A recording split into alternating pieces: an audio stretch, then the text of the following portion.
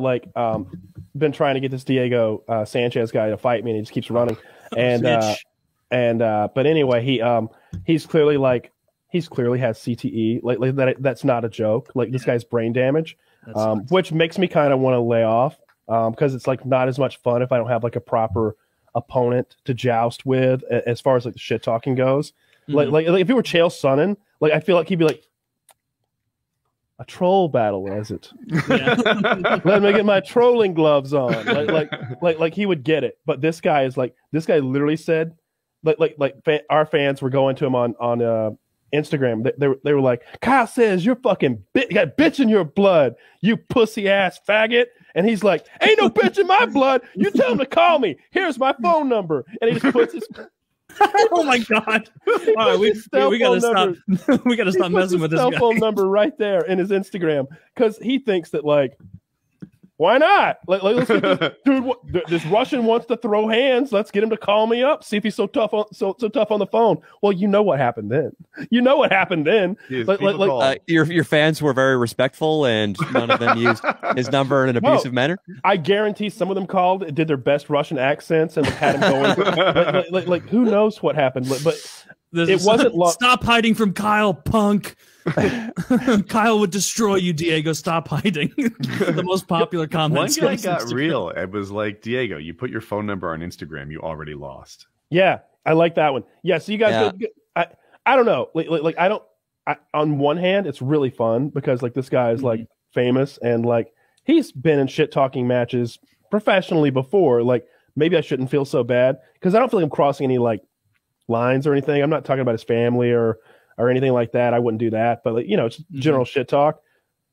I don't know. I'll let the audience here, who are always so even keeled, decide what we should do about this. On one hand, you could go to his Instagram and let him know that he's got bitch in his blood, and I'm god, this like we should let off him if he's got these problems and everything. But there's a comment on here. It's a very sweet picture of like two guys holding a guy in between them, and the guy they're holding is like doesn't have legs, like he's being held up. And like probably a war veteran or something like that. And someone said, that's going to be you when Kyle's done with you. He is trained with monks, bro. You have no chance. I'm going to do that shit. You ever see that Shaolin monk movie where like in the final like fight at the end, he does this move where he like reaches and grabs like the top layer of skin off the guy's forehead and just pulls it off.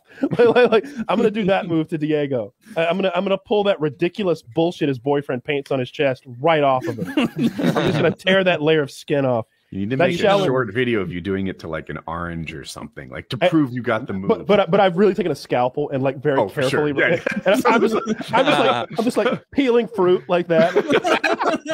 They're just badly edited. Do it to a banana, then an orange, then somehow an apple. What if I'm in my backyard, like doing kata, and I've got like watermelons up, and like I would trust my dad to be part of this, and I get my dad to be, like have a suppressed gun off in the background, and when I make contact with the watermelon, it explodes. And I'm just like walking through a field of watermelons, and they're just like boom, boom, boom. Not even suppressed. They should sound like. And I just turn around, pulp dripping from my face. And I'm just like, next it's you, Diego. Next it's you. I'm coming for you. I'm your nightmare. Yeah, he's got no chance. You're too tough. And he doesn't get it. Yeah. He doesn't get it. He's never been to prison. No, he's never been. He's never been. That's true. That's a legit like shit talk thing you could bring up. Be like, you've never been to prison, man. You don't know. You've only heard what I've chose to share on my podcast. All the real stuff. No, you don't even know what I've done. You think I was there for weed, moron? Man, if I actually had a fighting background and it wasn't bare knuckle, I would be having so much fun with this. I would get someone who looks like what I've described. I can't hang out with Snow because he's a felon, but I'd get like a Snow stand-in to like be training me with like a Cholo accent. Like I could make so much content out of this, like just funny, silly. It sounds good. I kind of want to start talking shit to Diego so I can inherit this beef. Dude, get on there. Dude, tell him you want to like roll with him. Dude, you know the funny thing is, I used to know Diego a little bit. I used to roll with him, so I've got Diego stories. He's a pretty fascinating. What, Kyle? Why didn't you start with that? I didn't want you were going. I didn't want to break up the watermelon story. Well, I mean, after watermelon explosion, after my watermelon bit, it's all downhill. That's when you jump and you're like, I actually know this guy, and he does have bitch in his blood. So now, Danny, you're a top level purple. Am I on target with that, or maybe you peaked at a top level purple? Yeah, I'm a pretty good purple. Yeah. Okay. Yeah, and I used to. How did you do black. with him, and where were you when you rolled with him? Okay, so the first time I rolled with Diego was down at Saulo Ribeiro's gym in San Diego, because the thing about Diego Sanchez is he is the picture perfect cult member. Every 3 years or so, he finds a new sensei. It was Greg Jackson in New Mexico. And then for 3 years, it was Saulo and Shanji Ribeiro, which is where I was training jiu-jitsu. Now I think it's the boyfriend you were referring to, Kyle, like some fucking ridiculous movement coach. So what's interesting, just to interject, they cut ties professionally, publicly. Yeah. However, whenever he talks shit to me, he mentions that I am a sensei of Joshua Fabia. How dare you besmirch his name? Yeah. And I'm like, are you fucking serious right now? Yeah. So I was talking about like how I trained with Shaolin monks, which is true, obviously. And he saw that and he was like, oh, awesome. This is going to be a great fight. He goes, this guy trained with Shaolin monks. That was his reaction to seeing me in being very clear about how that I trained with Shaolin monks, and him being like, oh, so he trained with Shaolin monks, when that's not maybe the reaction that you would expect. Yeah. So Diego said, oh, like Diego started taking you seriously? He is taking me seriously right now. Yeah, okay. See, that's another thing with Diego is, Diego, when he was at Saulo and Shanji school, was only training Brazilian Jiu-Jitsu, which most would argue is not the correct formula for MMA. So in his mind, like a Shaolin monks is probably, he's like, oh, I fucking, this Kyle guy's got the right idea. I need to get over to India. Like, he probably thinks that's a kick-ass martial art that he needs to check out. Was he just head and shoulders better than everyone around? I rolled with him when I was a blue and he was a brown belt, and he was definitely better than me, but he liked rolling with me because I would quote unquote bring it. And the last time I rolled with him, actually, I had a fat ringworm on my hand, and he called it out, and he was like, you got a ringworm on your hand, homie.